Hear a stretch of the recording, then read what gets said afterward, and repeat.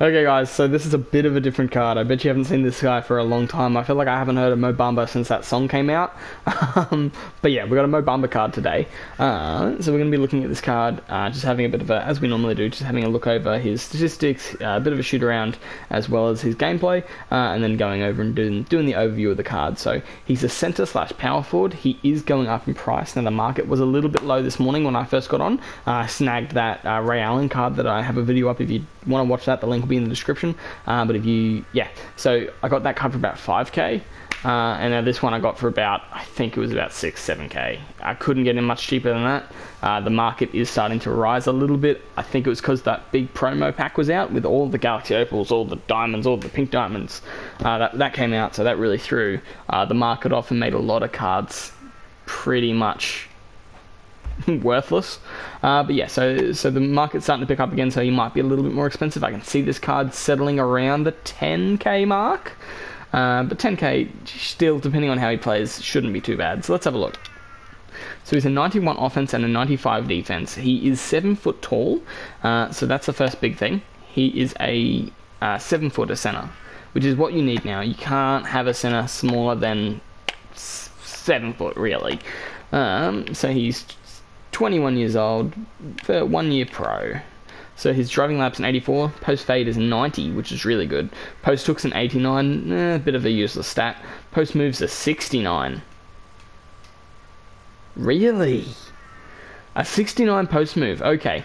Anyway, his draw foul is 80, his close shot is a 90, his mid-range shot is an 89, his 3-point shot is an 89. That's not a good sign when your 3-point shot and your mid-range shot is actually the exact same.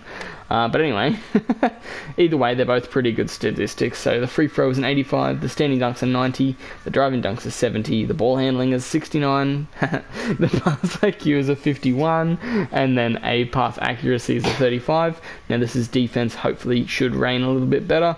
His blocks are 98, he's got huge wingspan, this guy, I know that for sure.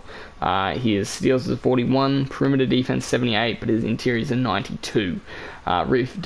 Rebounding is 90 for offensive, and defensive 94. He's a 90 speed, so he's really quick actually. His speed with ball drops, but I think he's going to have a pretty good quick first step, being in that 90 speed, which is good. Vertical, his strength is a 60. What? This card is very strange. Very strange. Stamina is a 95, his hustle is a 90. Wow. And there's his passing there, and obviously if you're interested in that. Wow. So the first thing that's speaking out to me is he's fast, but weak. For a 7-foot center, I'm surprised he's that weak. His 3-point shot's pretty good. I don't know. Anyway, here's his shot tendencies if you're interested in that. And his system proficiencies, his body health, his skill graphics, and now his grading. So he's A+ inside scorer, A+ mid-range, A+ 3-point, which is actually quite good for a center. D- playmaking, perimeter defense is a B+, post defense is an A, rebounding is an A+, athleticism is a B+, basketball IQ is a B-, potential A.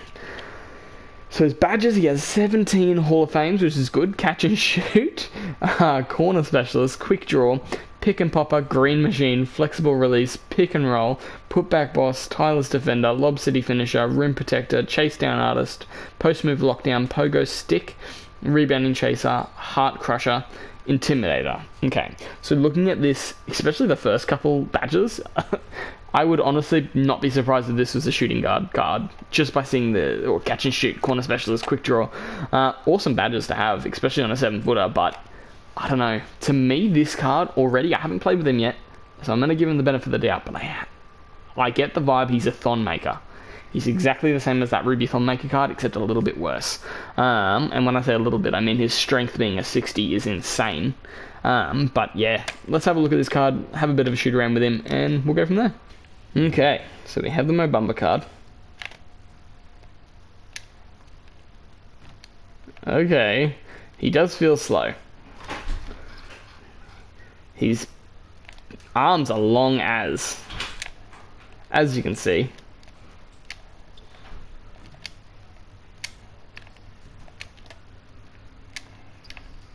So I think he's going to be, other than what his statistics tell you, but I think this card might be a good... Ooh. Okay. Don't talk to him.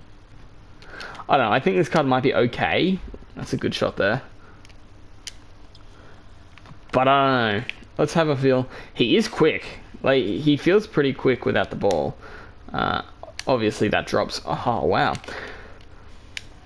Jeez, okay. This Mo Bamba card actually feels okay. Let's have a look at his hot zones. So it is very kind of spread. And I have been saying that they're cold spots here. These ones are cold spots in my previous videos. And I do apologize because they aren't cold spots. They're just neutral zones. So he can hit just as good. But there's a high chance he'll hit from these areas. So, I don't know. Overall, his shot feels pretty easy to time, as I've missed a lot of them in a row. Yeah, his shot feels pretty easy to time. He feels pretty quick without the ball. Him being 7 foot is obviously going to be a huge advantage. But I don't know. Overall, I just feel like this card, it has potential. But as I said at the looking over the card, I just feel like it's a worse Ruby-thon maker. If you're looking for a budget card and this card's price drops a little bit, I'd obviously pick him up. Because he actually is playing... Wow, he almost hasn't missed a shot for a while. But I would probably pick him up just because he feels pretty good. But let's check out his gameplay before we jump into too much of a conclusion. But overall, the card feels pretty good to me. So I'm pretty happy with it. Oh, green bandit. Okay, here we go. Let's have a look. So he's up against... oh my god, I've totally forgotten his name. Okay, big steal. He's gonna see what his post-up's like. Oh, man. Oh, no. He feels weak to play with. Yeah, I don't know. Maybe I'm just still getting used to him.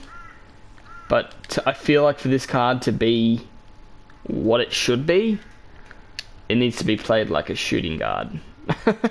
Or like a small forward. Kind of like popping shots, hitting... I don't know. I don't see this guy being very good in the paint.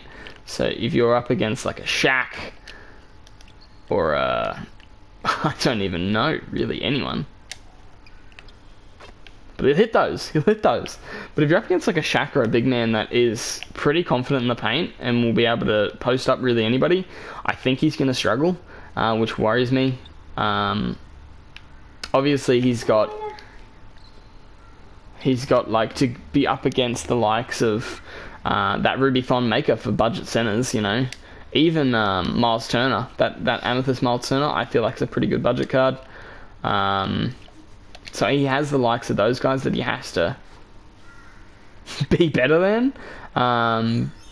But his ability to play center power forward, wow. And his long limbs, he has really long arms, Slender Man-like arms. But I don't know.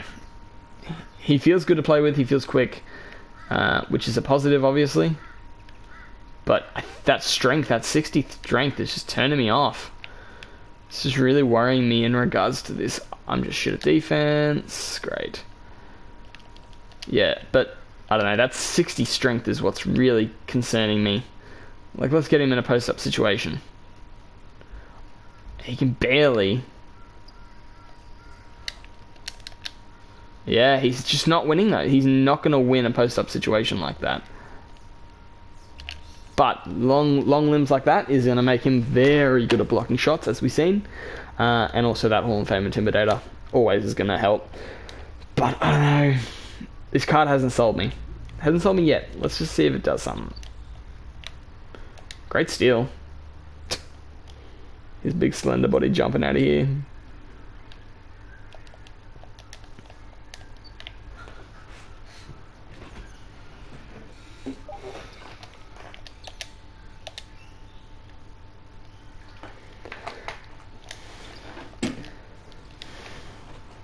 See, he grabs that, but see, right there, you grab that, and he's getting out muscled. Let's see from distance. See, a center, a 7-foot center, I feel like that should be airballing, basically. That's...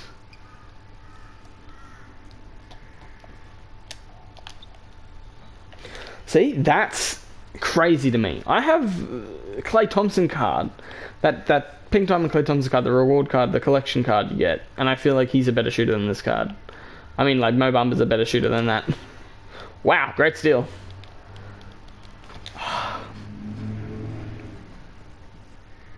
See, his gameplay isn't bad. I'm making, like, he's doing good clips, getting steals, getting blocks. He's doing what a card needs to do, getting cool 3-point shots, you know. Getting rebounds.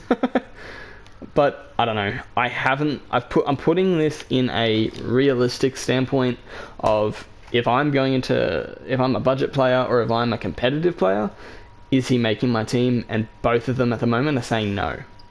Maybe off the bench for a budget player. I don't know.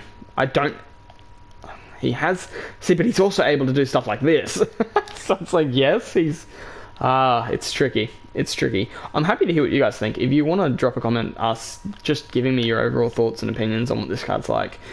I just don't think, as a big man, you should have 60 strength. If 2K up that and give him what he should have, then he'd be a dangerous card. One of the best centers in the game. But it's just that 60 strength that's just holding this card back from doing anything special.